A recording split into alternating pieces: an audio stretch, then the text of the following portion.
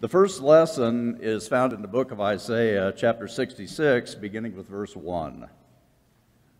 Thus says the Lord, "Heaven is my throne, and the earth is my footstool. What is the house that you would build for me, and what is the place of my rest? All these things my hand has made, and so all these things came to be, declares the Lord. But this is the one whom I will look, he who is humble and contrite in spirit and trembles at my word." The word of the Lord.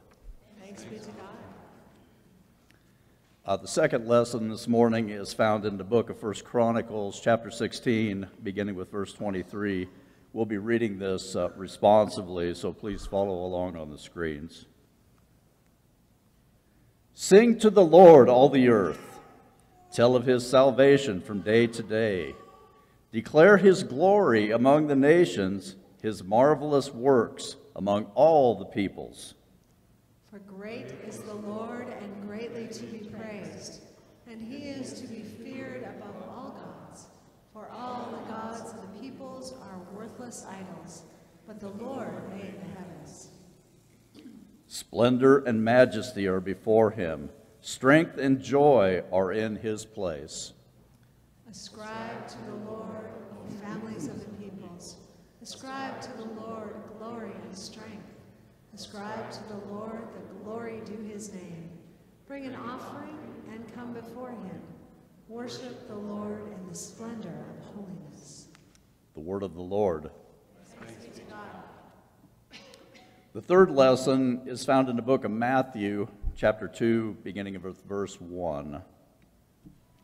After Jesus was born in Bethlehem in Judea, during the time of King Herod, Magi from the east came to Jerusalem and asked, "Where is the one who has been born King of the Jews? We saw his star when it rose and have come to worship him." After they had heard the king, they went on their way, and the star they had seen when it rose went ahead of them until it stopped over the place where the child was. When they saw the star, they were overjoyed. On coming to the house, they saw the child with his mother Mary, and they bowed down and worshipped him. Then they opened their treasures and presented him with gifts of gold, frankincense, and myrrh. The word of the Lord. Thanks be to God. Please stand for the Holy Gospel.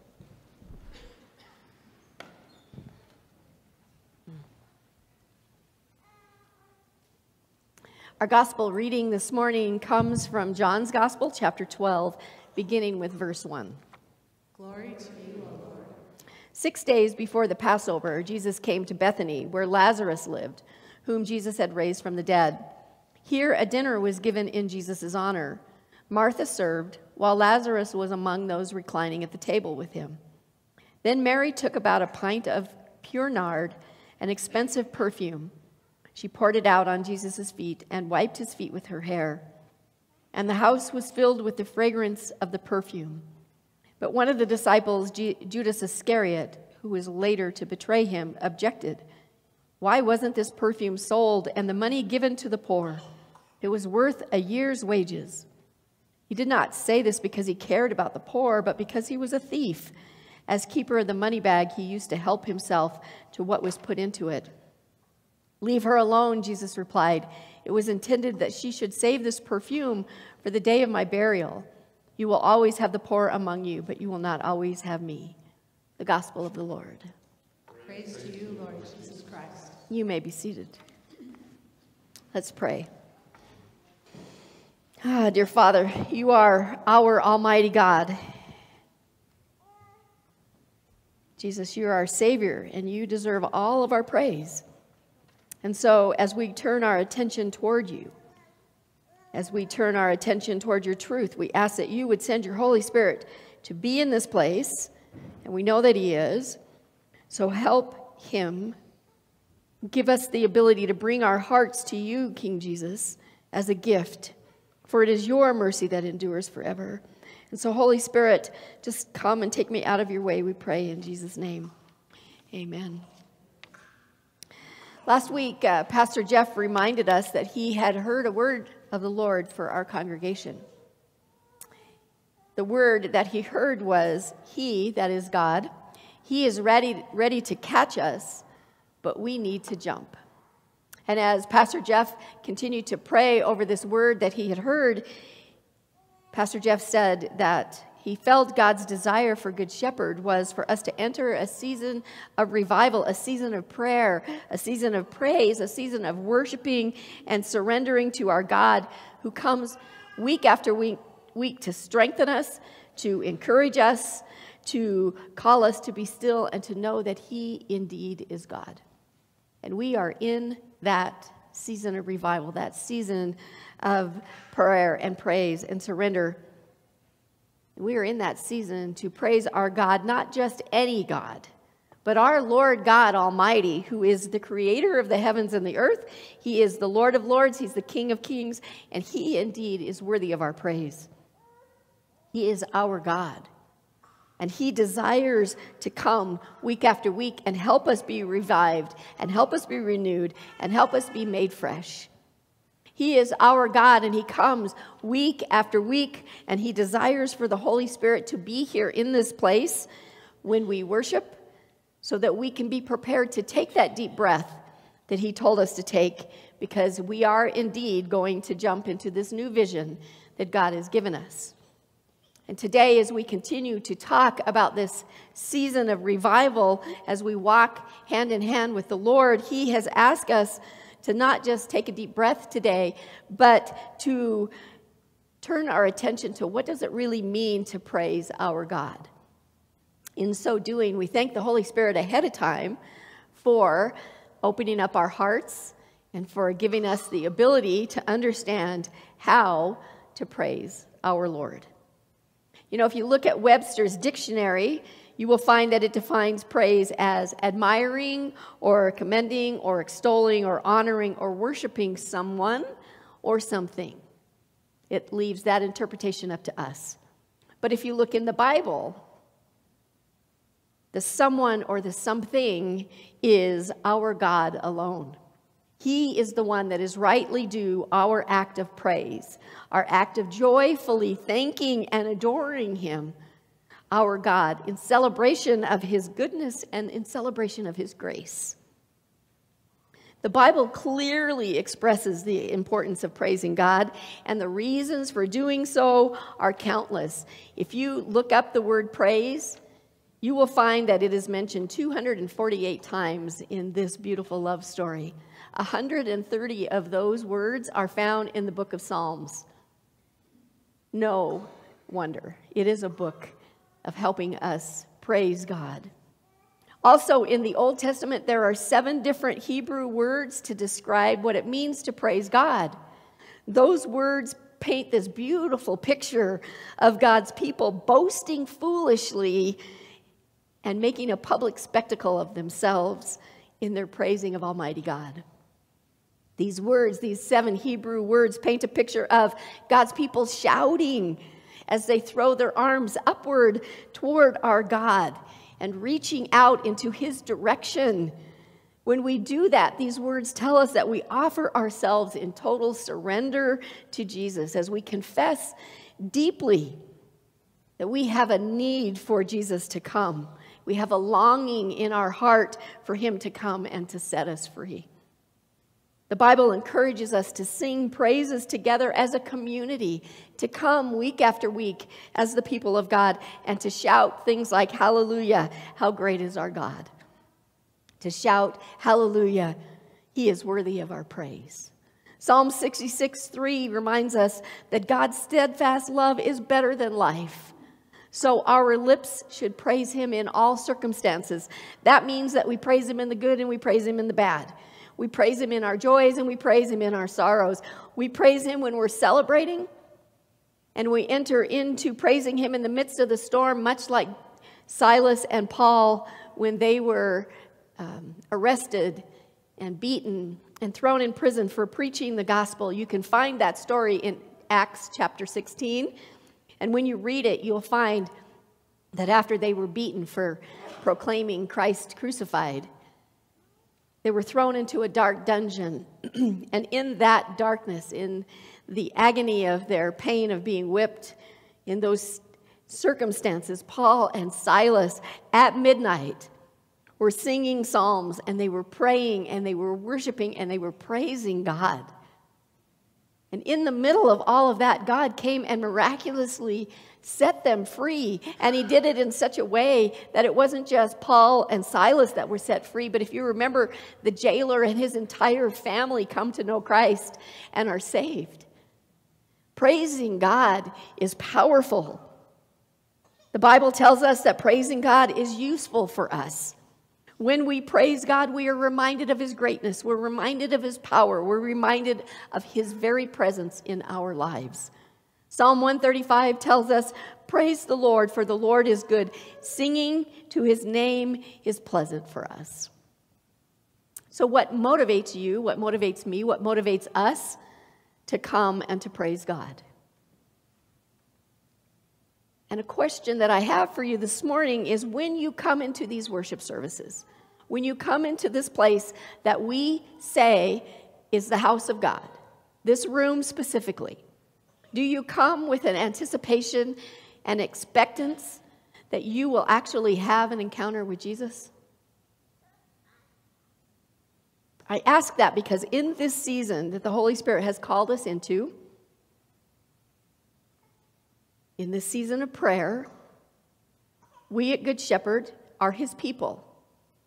And we need to be in this time of prayer because it is God who has called us to turn our eyes upward toward him and be deliberate in seeking him. That means that we should anticipate and expect him to show up. If this is his house, we should expect him to be here. But I wonder if we fully understand what that means and what this new season is. And do we understand fully that we cannot step into this new season? We can't take that leap of faith on our own. We shouldn't leap into this new season, this new vision, without the Holy Spirit. It's through him, it's through his power and the directing of the Holy Spirit that we go. We join together in petition of the Lord, and we should ask, give us your discernment, give us your wisdom, Jesus. Tell us not just where we're going, but how are we going to get there? So we come here and we worship him and we praise him, not just to take a deep breath, not just to rest and abide in Jesus, but we come here to get right with God. It's one of the reasons that we start our worship services week after week with a time of contemplation and a time of confession so that we can get right with him, because getting right with God is a prerequisite for hearing God.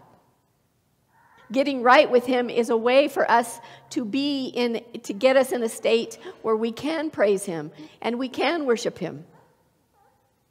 When we come to get right with God, who has invited us into his house, into the very holy of holies, into the very presence of King Jesus, we do so expecting a personal encounter. So how many of us have come today to this worship service, not just to praise him, but to give him a gift? A gift of our hearts, a gift of our minds, a gift of our souls, a gift of everything that is within us, for that is what he desires.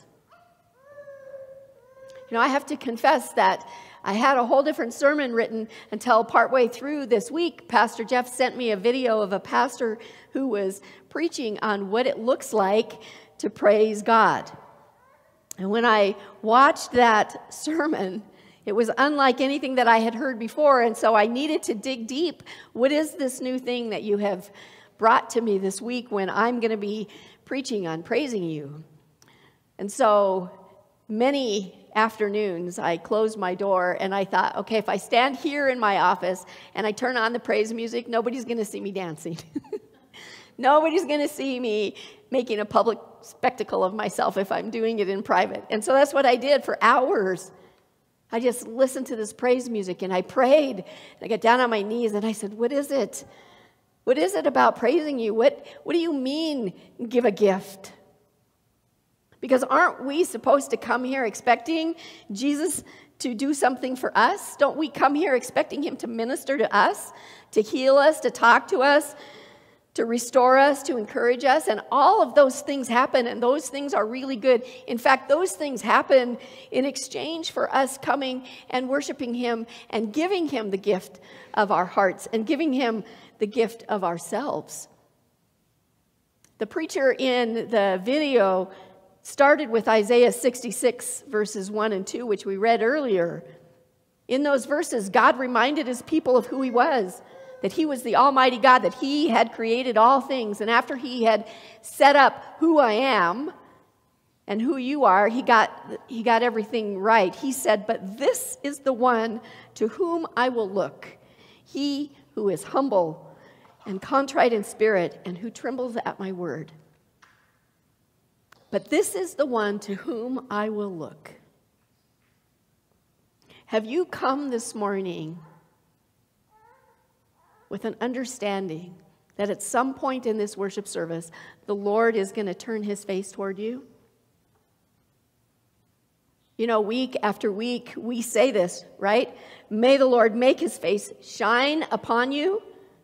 May he be gracious unto you. May the Lord look upon you with favor and give you his peace. Why would we not expect him to not look at us? I mean, he's not going to look somewhere else. If we are his people and we are the ones that are praising him, we should anticipate that at some point he's going to turn his face upon us.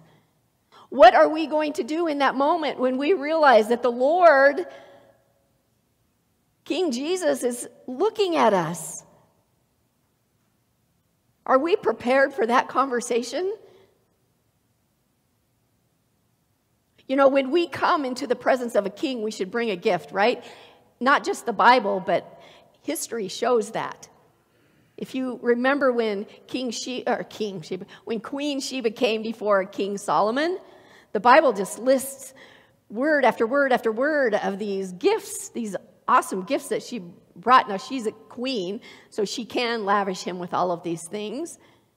In our gospel reading of Matthew, the Magi spent 2 years traveling from the east to Bethlehem. 2 years. And when they got there, they were overjoyed with the fact that the star had brought them to where Jesus was. And what did they do when they came into the presence of King Jesus? This 2-year-old baby. They knelt down before him, they humbled themselves before him, and they gave him the gift of gold and frankincense and myrrh. It's an example of what we are supposed to do when we come into the presence of our King. We give him a gift, but you and I know that we don't have a gift worthy of Jesus. King Jesus is our Lord and Savior who stepped out of heaven for us. He came because his Father loved the world so much that he sent Jesus, his one and only Son, so that whoever comes to believe in him would not perish but would be given eternal life. So what gift do we bring when we come into the presence of King Jesus? King Jesus, who in cooperation with the Father and the Holy Spirit suffered the torture of being whipped and the agony of the unthinkable pain of his death as he hung on the cross, and he died for us so that he could take away the sins of the world. What gift do we bring when we come into the presence of King Jesus, who was raised from the dead on the third day, as God kept his promise to restore all that was broken when sin entered into God's creation? Knowing that we're supposed to bring a gift because we're coming in front of King Jesus, and knowing that we really have nothing that's worthy to give to him, what do we bring? Well, the Bible says we bring ourselves. We bring the good, the bad, the ugly, everything that is about us. We bring it. Isaiah says we bring a humble heart, a contrite spirit, and we come trembling before our Lord, not because we think that he's a mean, angry God and we're scared of him. No, we come trembling before him because we come into the presence of the holiness of God. So we bring us. You bring you. I bring me. We bring his people. The Bible tells us God's original intention was for us to be in his presence. Remember, Adam and Eve walked with him daily in the cool of the day. It was God's intention to have that kind of relationship with us, to walk and talk daily with us, to be side by side, hand in hand with him as he teaches us what it means to be made in his image. So when Isaiah tells us that God looks upon us, we should understand that Jesus has come to invite us to open up our hearts through the power of the Holy Spirit. Jesus is inviting us to give the gift of our heart to him, as the Holy Spirit gives us the gift of hungering and thirsting after Jesus. We come into the presence of King Jesus and we give him the gift of ourselves because the Holy Spirit puts a desire inside of us to have our hearts worship and praise our Lord. To me, there's no more beautiful illustration of someone completely, utterly surrendering themselves in praise and worship to Jesus than the story of the woman who brings her alabaster box. This story is found in Matthew and Mark and in John. In Matthew and Mark, it talks specifically about the fact that she brings an alabaster box, or most translations say alabaster jar. She brings it on the last week of Jesus' life when he's staying in the town of Bethany with his friends Lazarus and Mary and Martha. Remember, Lazarus is the one that he's raised from the dead. While he's there in their home, a man named Simon the leper throws a dinner party for Jesus. And all of the regular characters are there. The disciples are there. Lazarus is reclining with Jesus at the table. Martha's doing what Martha does best. She's serving, John says. And Mary is doing what Mary does best. She's abiding in the presence of her Lord as she listens to him, as she's worshiping and praising him. You know, John doesn't tell us exactly what caught Mary's attention, but something must have. For in the middle of the dinner, she picks up this box, this jar, and she does the unthinkable. She gives her entire heart, she gives her entire, most precious, expensive gift over to Jesus. And she does it in a sign of complete and total praise to her Lord through her love.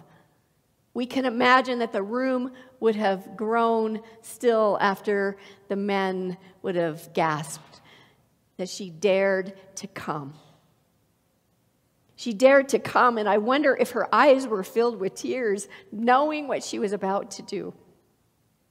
For in her arms, she brought her alabaster box filled with a pint of pure nard, which is a very expensive oil. It was probably her wedding dowry that she brought. And with it, she anointed his entire body from head to toe. She took what was most costly, the great sum of her wealth, and she lavishly spent it upon Jesus as a sure sign of her great love for him. Not only did she pour this great amount of oil upon him, but she once more takes her place at his feet. The same place where she had been so many times when she sat listening to the words that fell from his lips as she grew in a knowledge of her Lord. And then she breaks all the rules. She lets down her hair. She uses it to wipe his soon-to-be crucified feet. She takes her hair and she wraps it up and makes a towel to wipe Jesus' soon-to-be crucified feet. In that moment of pure surrender, she bundled up everything that was precious to her, even her own honor, and she presented it as a gift to Jesus in praise and adoration of the surpassing worth of knowing that Jesus Christ was her Savior. But it wasn't just the cost of the perfume that made this a sacred moment. God had created this moment. The Father knew in advance that Mary would be there at this dinner table, and she would bring this oil to pour it over our Lord in preparation for his burial. This was a sacred moment, for in her coming, Mary poured out her love and her praise and her oil upon our Lord Jesus. And she came because only Mary knew the cost that Jesus had paid to wipe away her own sins. Only Jesus knew the cost of what he would pay as he would hang on the cross and die for her. Only Mary would know what it would take, what the cost of the oil would mean, because she had been in the presence of Jesus when he had wiped away her tears and her brokenness and her sins, as he had thrown his arms around her, as he had pronounced her forgiven, as he had healed her soul with the wonder of his touch. Yes, Mary broke all the rules. And her love for Jesus was shown in the whole self-offering of her life that was so richly described in John's telling of that the entire house, not one corner of that house, was unfilled with the fragrance of her gift. The entire house. I wonder, when you and I come into this place that we call the house of God, when we give him our praise, when we give him the gift of our heart, when we give him the gift of our worship, when we give him the gift of our love, does the sweet fragrance of our praise fill this place? Every corner, every nook, every cranny of this place, is it filled with the sweet smell and fragrance of our worship and our praise to God? I hope so, because that's what God intends it to be. I have asked Barb to sing a song that is dear to my heart. It's a song about Mary's alabaster box. And as she sings it, I invite us to bow our heads and bow our hearts and bow our knees before our Lord Jesus and just spend some time in his presence. And I pray that we can bundle up our hearts and lay them at his feet and ask him to accept our gift, the gift of our worship and the gift of our praise.